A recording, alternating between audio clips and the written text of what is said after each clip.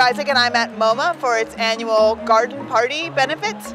Now this night started out like any other benefit with cocktails and photos and a dinner, but now it's time for the late night portion of the evening in the sculpture garden.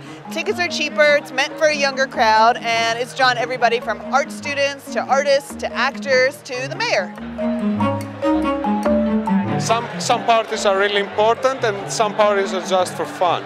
This is an important party with important people and important art. I'm presenting an installation at PS1. If you were not exhibiting work at PS1, would you ever come to this party? Would have been difficult. And the MoMA is all about eclectic taste. I like all type of art. I can't name it right now because it's an open ball, so I don't know what the to say. But I'm having a good time. Don't have to be cool to do my work. Ain't no particular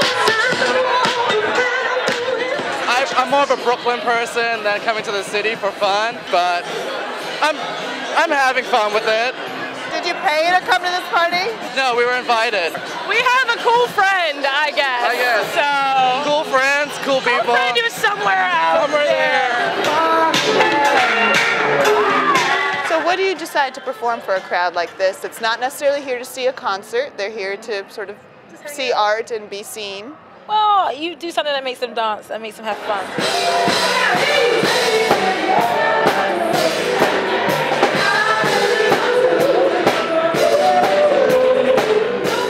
Ain't nothing like a party at the MoMA. The art, the women, the fashion.